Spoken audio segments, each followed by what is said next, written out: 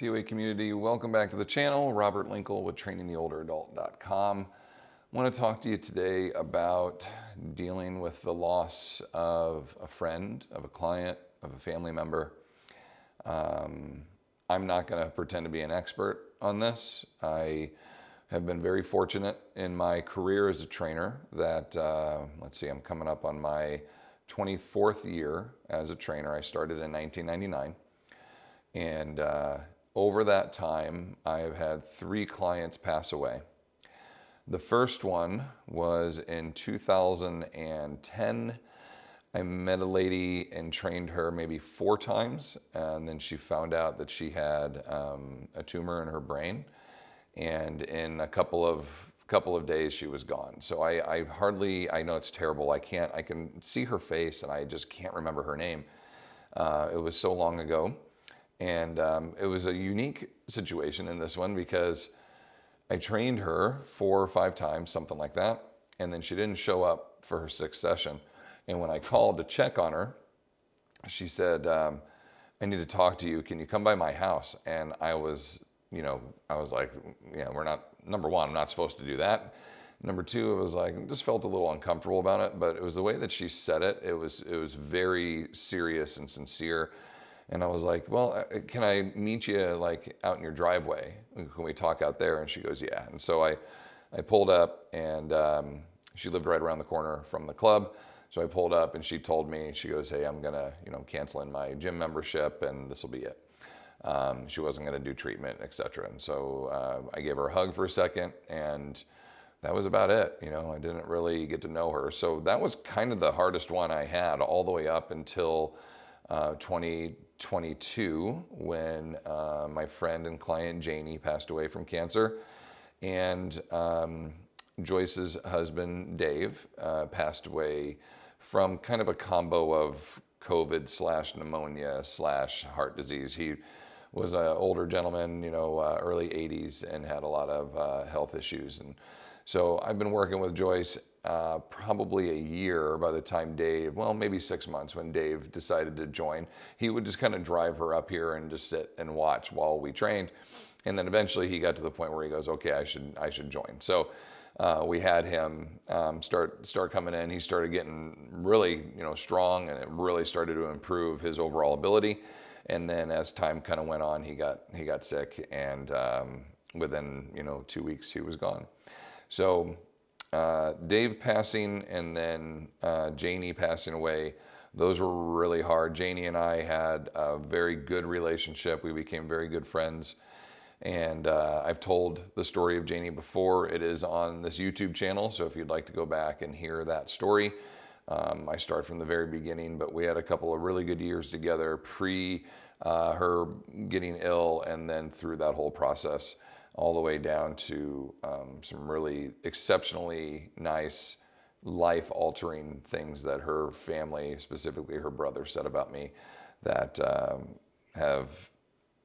has basically altered the way that I feel about what I do in a good way. It's when someone says words like that to you, to jump the story here, basically during her service, he said that I was one of the angels sent to help her in this process. And that's not something you take lightly when somebody says that to you. It was extremely emotional for me, and it was like I said, like a life-changing experience of, okay, maybe I'm doing more than just helping people, squat and bench press more.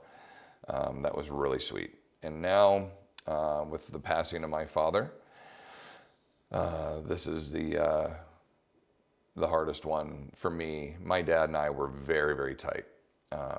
We were very close friends, but I mean, confidants, whatever you want to name that. He was the best man at my wedding. He, was my second phone call to anything great. First one went to Keegan, second one went to my dad with whatever was going on in my life. And he was all about his career and his profession, and was heavily invested in mine.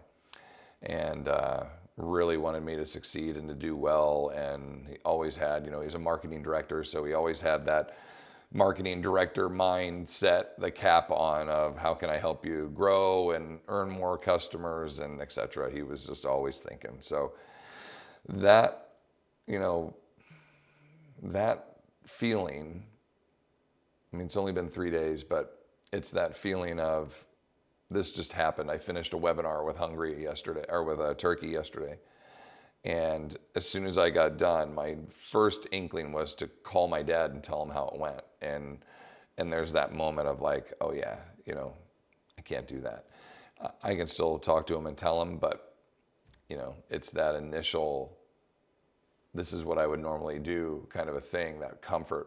Anyhow, with those processes, this article, I definitely think there are good ways to grieve the loss of someone, and there are not so good ways. And I guess I would say the not so good ways would be heavy indulgence into drinking or anything that was just going to make your life less valuable or less qualityed. This is a time to grieve. It's a time to mourn. It's a time to reflect. It's a time to be with loved ones. It's a time to look internally.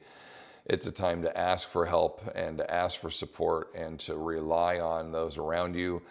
It's a time for all that. It's not a time to just drink away your sorrows or indulge in anything else that takes your mind away. It's time to be present. And really what that does by masking or drinking or doing anything else, it basically just pushes everything down where you don't have to deal with it, where you don't have to think about it, where you can avoid it. And that doesn't help you in the grieving process. That doesn't help you progress and move on. It actually kind of makes you stay stuck, okay? But again, I'm no grieving expert. I'm gonna read parts to an article, but the opportunities I've had to go through this the last couple of years, as soon as I saw this, I went, okay, this is pretty cool, and I always love some good visuals to help. So number one, now there's a bunch of these, okay, but I'm gonna just kind of touch on each one. Okay, attend the memorial service and say goodbye. I think that's a big one. I loved going to Dave's service. They had a full military service for him, so his coffin, they had the flag, they had all the pictures up of him, his medals, everything. I mean, it was so cool. He was pretty involved with the Veterans Association, or the local vet organization, the VA. It was very cool to see that whole thing. Janie's was beautiful, the family and just everybody there, and getting to socialize and chat with everyone, and telling stories. Again, we'll kind of get into that. And then with my dad, we're gonna have a service for him. We're all gonna go to Tahoe. I was raised in Lake Tahoe, so we lived in Texas, then St. Louis, and then Texas again. And in that whole process, my dad was working for a company called Six Flags. You may have heard of that, where he was the president of a couple different parks.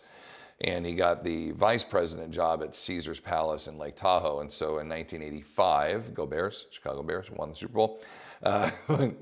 Good year. In 85, we moved to Lake Tahoe, and we're there all the way through, me graduating high school. So I literally went to the same school district with the same 44 people in my class from kindergarten all the way up through my senior year. It was very cool, beautiful place to be raised, and on a daily basis, my dad would remind us how gorgeous it was there, to never take the view of the lake and the beauty and the environment around us for granted. So knowing that he, enjoyed that and valued that, and we spent so many great years there, we're going to do that service up there. And we definitely will be attending and inviting all of our friends and family to that.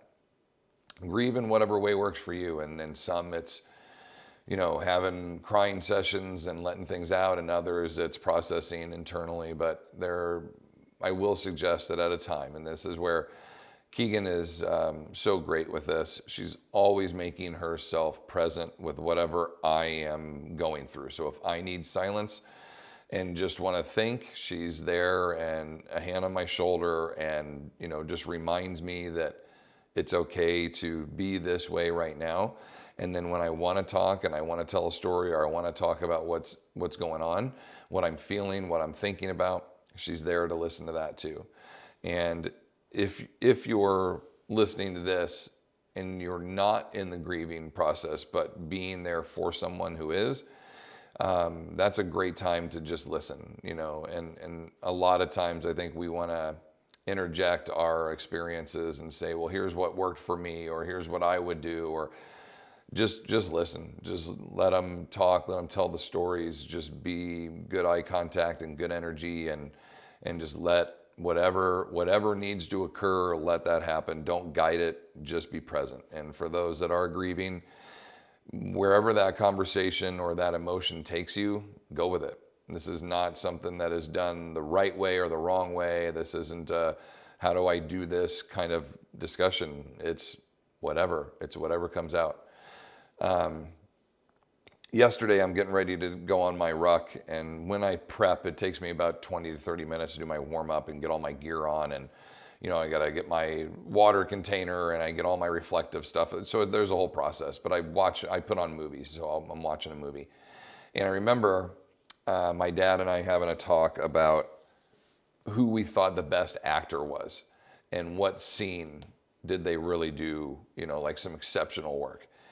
And I had brought up Captain Phillip, the Tom Hanks movie, and I think that's the name of it, right? Captain Phillips, yeah.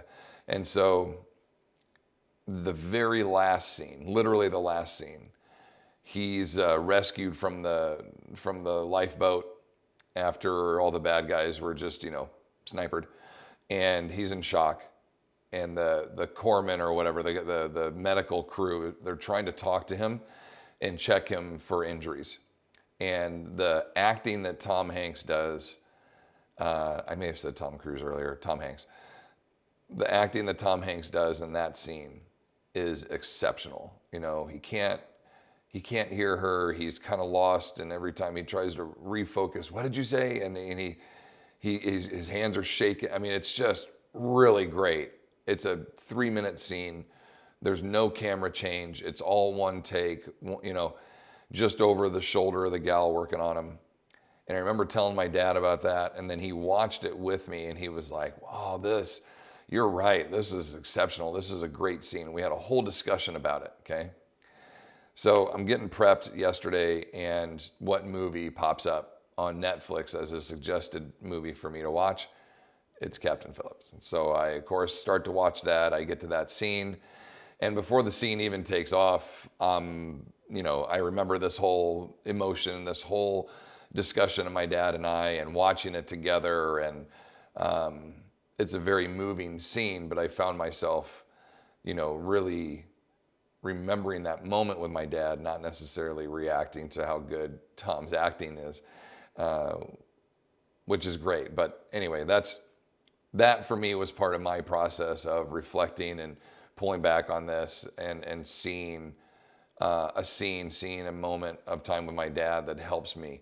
I think another thing is a lot of folks might concern themselves with, you know, like, I don't want to say the person's name, or I don't want to look at pictures of them. It's too painful. You need to, you know, I think you need to. You got to talk about it. You can't shy away from it, because then it makes it taboo. It makes it something that's like, every time I bring this up, I did this, many of you may not know this, sorry to go on a tangent, but my oldest brother, Richie, died of leukemia before I was born. And when I was growing up, obviously my mom, both my parents were very emotional about it, understandably. And I never really got that until I had a child of my own. And now, like, just the thought of that is hard. Anyway, you get it. So anytime I would bring up Richard Jr., Richie, anytime I would bring him up, my mom would start crying, and she would get, you know, really upset. So I got to a point where I'm like, well, I don't want to upset my mom. I'm just not going to talk about him, you know? And it became a taboo point, like, oh man, I got to stay away from this. And so it made me nervous to even discuss him or even think about him, because I didn't want to set people off around me. But if we were able to have those discussions and not have that feeling with it, I think we could have talked about him on a regular basis, and it would have become more comfortable. Maybe it would have been processed a different way, instead of just constantly pushing it away. So I don't want people to have that experience, you know, and I didn't know what was happening when I was growing up. It was just, you know, what what happened, but I reflect on that now and go, man, I wish I pursued that more. And maybe if I had more discussions like that with my mom, of course it would never get easier, but I think it would have helped her, probably process and grieve a little bit more for his, her loss and his loss of life. That kind of leads into this one, letting other people help you. There's another one in here where it talks about seeing a grieving counselor and whatnot. That might be it. There's a show on Disney that Chris Hemsworth did called Limitless, I think is the name of it. Yeah, Limitless. And it's like a 6-episode series, really great show, but the very last episode is on death. And they have like a death doula and a grieving counselor and a medical team, and they kind of interview all of them and talk about what their different areas of expertise are and what they bring to the table, and how they kind of help this. And so seeing someone to help go through this, just, it could be a professional, but it could literally just be a friend or, a colleague or somebody that you trust, and having them hear you and then spending time with you is significant.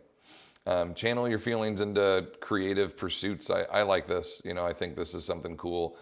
There's a couple other suggestions on this one as we go, but writing, and maybe something artistic that you get into. Like there's a process in that of putting your mind into something else, not necessarily to forget, but just to have your mind be busy and invested in something else while you think about this person, while you grieve the loss of that person, and then trying to create something positive out of your friend or your client or your family member's death.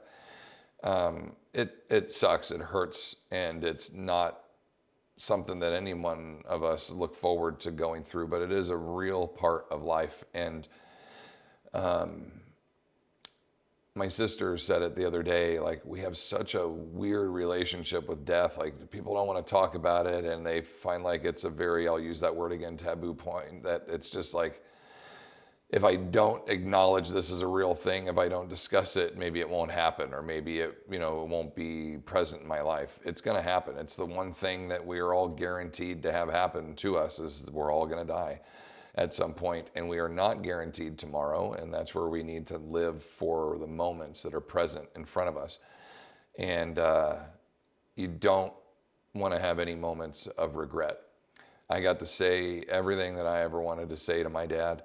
He knew exactly how I felt about him. I didn't wait till he was on his deathbed to do that. We had many discussions. We had many great talks.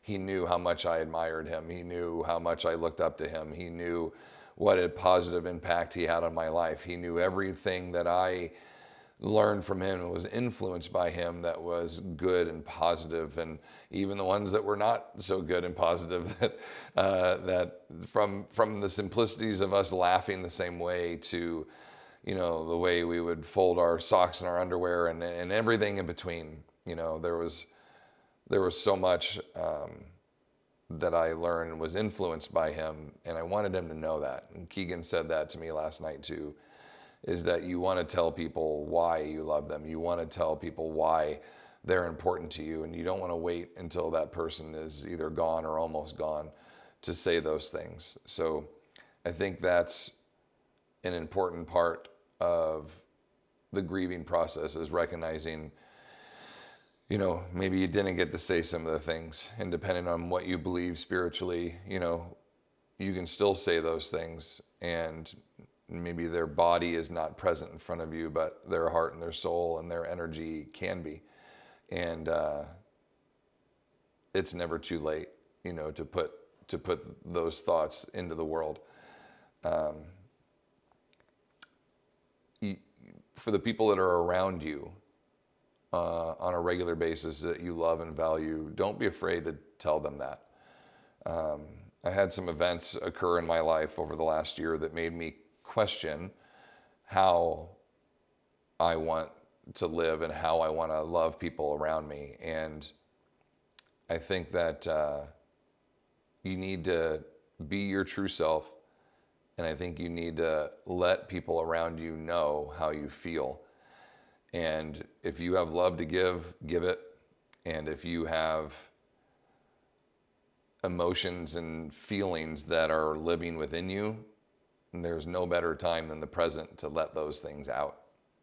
So you have a close friend and family member around you, let them know, because you never know, man. You never know what comes around the corner or what opportunities you might miss if you don't get to say those things in the moment. Let people know how much they mean to you. It's important. And I mean, think about it. If anyone in your life just came up and said, hey, I just want to let you know you're super important to me. I love you. I appreciate 1, 2, 3, 4, 5 things that you bring to my life.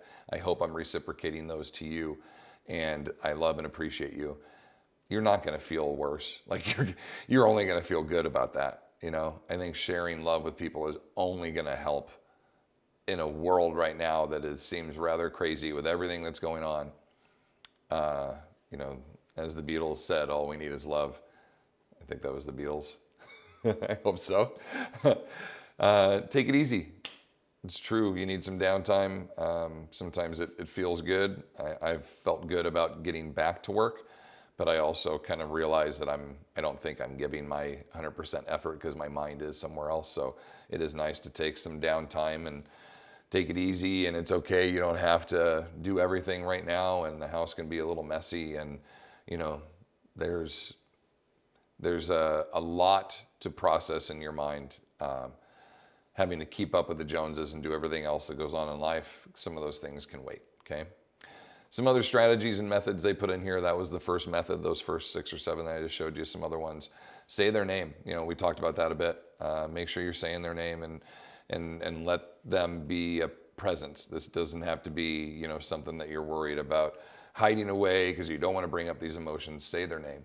The keepsakes, man, I love this. I have my dad's ring, his RL ring, Richard Linkle RL. As my mom reminded me yesterday, it works for Robert Linkle as well. I do like to wear it, and I had a very cool experience. The day that he passed, I wore his ring when I went to sleep, and I dreamt about him, which was really cool. It was really neat because I don't tend to remember my dreams. They're gone almost instantly the moment I wake up, and I just remembered that I had a dream. My dad was there. We were trying to size the ring, and we could not get the sizing right, and he just kept going back and forth with me. You know, I think it's still a little too loose, and they would take off a little more, and it was just this funny process of us going back and forth, and he kept putting it on, going, it fits me just fine. And I'm like, well, you have these giant sausage fingers. It's going to fall off. I don't want to lose it. And we were just going back and forth. But that, and I made him a military bracelet honoring his, what I thought was 8 years. The other day I said that in the video. It was actually 12 years. He had 4 years of reserves that he had on there. And so a captain in the Army, I had a bracelet made honoring him with that, and I couldn't find that bracelet. I really wanted that bracelet, and we kind of searched all over all of his bags and everything, and I couldn't find it. And my mom was like, I saw it just the other day, and I was like, yeah, he wore it into the gym when he came in, you know, like less than a month ago. I know it's here. It's not in a box somewhere. And I was all concerned that we lost it or misplaced it, or maybe it got, you know, lost at the hospital or something like that. And Mom called yesterday, and she goes, I found it. It was under the computer, you know, behind the monitor or something or other, and there it was. So I think those keepsakes are super important. I have some of his medals. I have some, you know, some of his shirts. I kept one of the ties that I gave him that he wore a bunch of times, and so it's like, I think that stuff's important. And you know, even yesterday we were boxing up some of his clothes and some of those things, just kind of getting things together, getting to process that and go through it. It's an important part.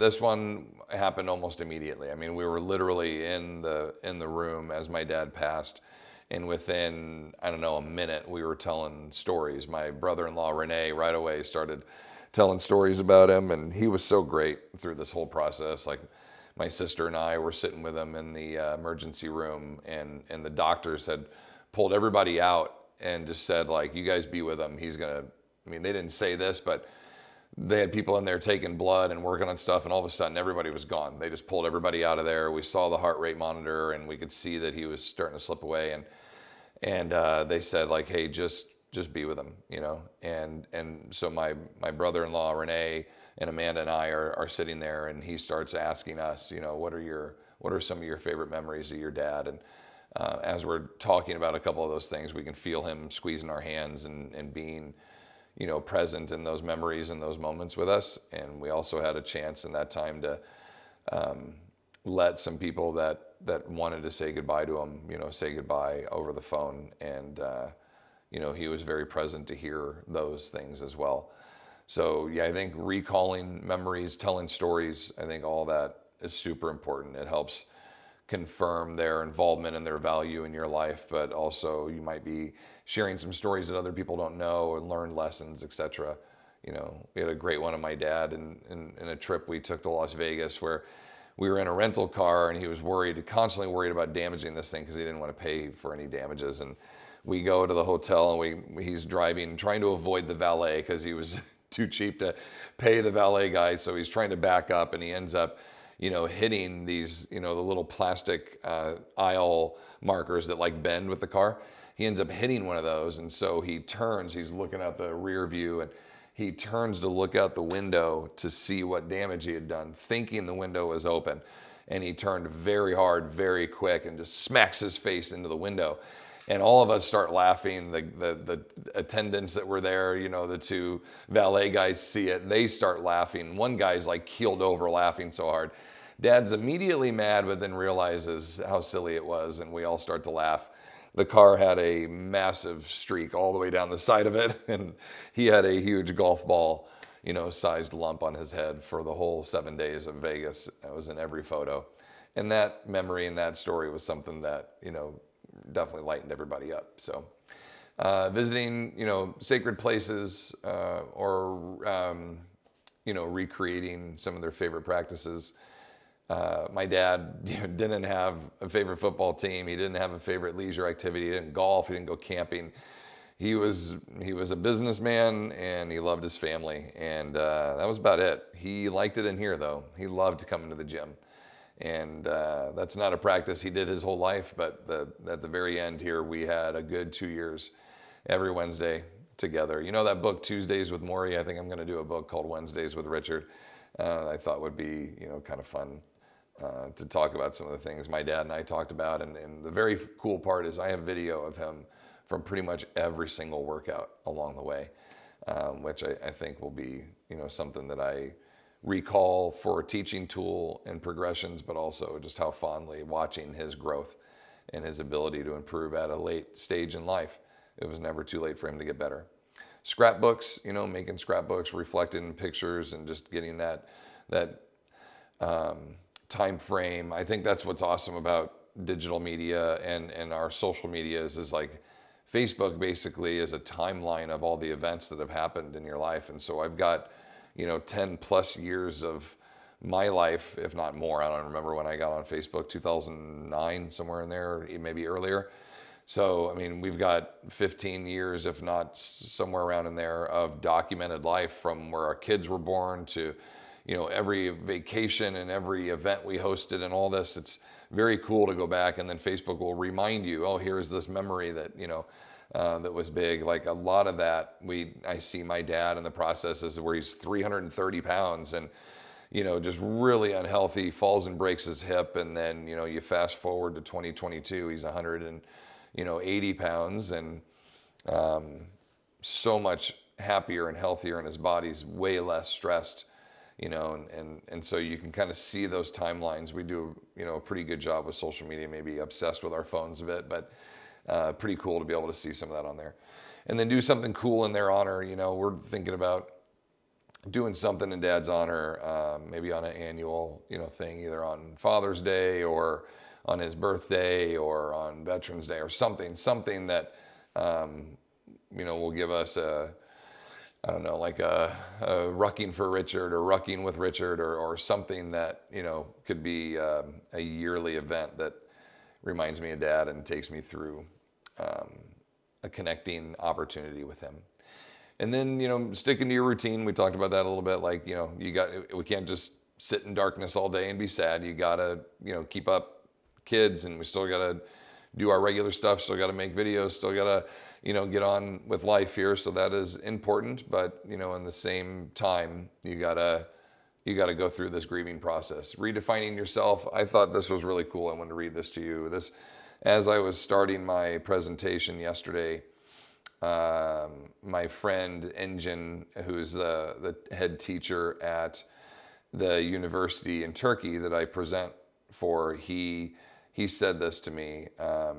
He said, "Robert, your dad must have been a great man to have made a son like you. His love and energy now travels on to you, and you live with him alongside you. We believe this to be true. Our dear friend, Robert." I thought that was very, very cool. It was really good to hear. I was live on camera with, 30 students and tried not to let my emotions get the best of me in that moment. But hearing that, that's true. We do get to live for the people that have influenced us and affected us, and we are going to continue on and carry on. And there's a huge part of my dad that I will carry with me always, and I will always feel him, alongside me, supporting me, encouraging me. He taught me so much, so he will be involved in everything. But as I continue to this new pursuit, I am redefining myself a little bit now with the loss of my dad physically, but now absorbing his energy and love for life and connections he had with people. He was such a good, genuine human being to people.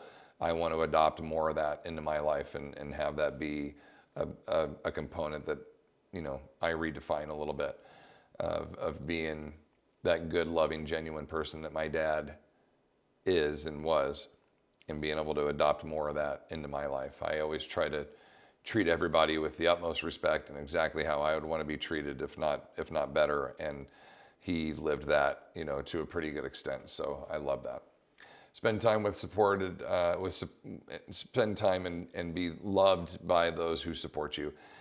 I think that's important. It's like sending your energy out, but let it come back to you. Let it come back to you. Let people bring you food. Let people love you. Let energy in. You need it. Okay, you need it. And then this was the last one. You talk to a grief counselor if needed. I think if you get to a point where you're like, hey, a lot of these other things maybe aren't working all that well.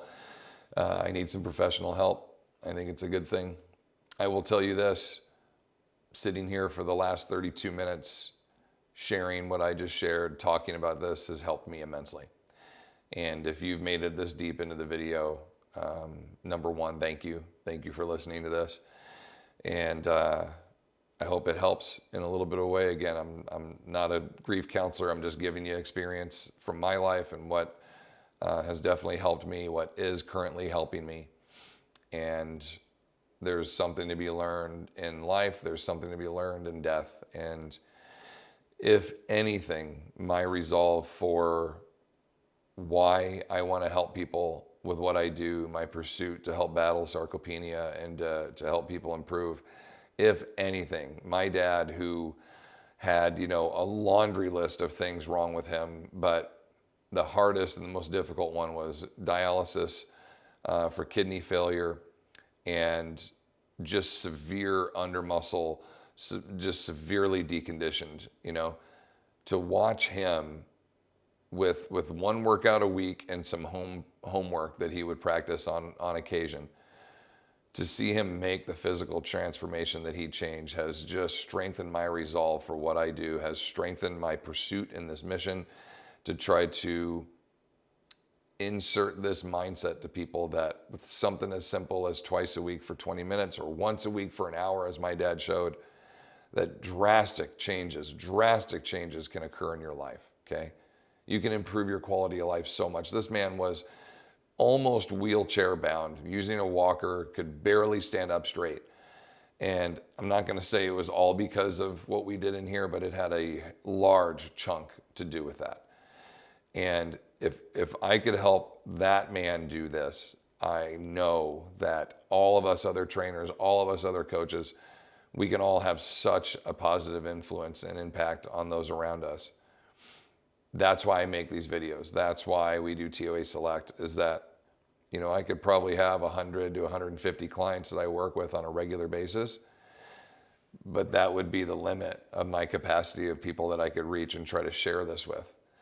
So I make this effort, Keegan and I make this effort to put out more of this content to teach other trainers, hopefully hundreds, if not thousands of other trainers, okay, if we can reach them and teach them the value of resistance training and implementing in specific ways for the aging body, and have them positively influence their 100 or 50 clients, then now we're talking about thousands, if not hundreds of thousands, I hope, fingers crossed, people that we can positively influence. The simplicities of sit to stands and rows all the way up to the advanced 8-week progressions and volumes and reps and sets and all this. I want to share it all. I want to teach it all. Anecdotal practices we have in here, the research that we find that connects it, vice versa. I just want to share it, and I hope that it has a positive impact somewhere. Thank you for watching. Comments or questions, if you want to share this video, please do. And for all those that have left messages, that have posted regarding my dad, thank you for sharing those. Perfect strangers who said they were influenced by him and watching his journey on our Instagram page, that kind of thing. That meant a lot. It means a lot. And thank you for reinforcing and sharing that what we're trying to do and why I wanted to share his story, it's working. Much love to all of you. Thank you so much. And please continue to fight your good fight against sarcopenia. Take care.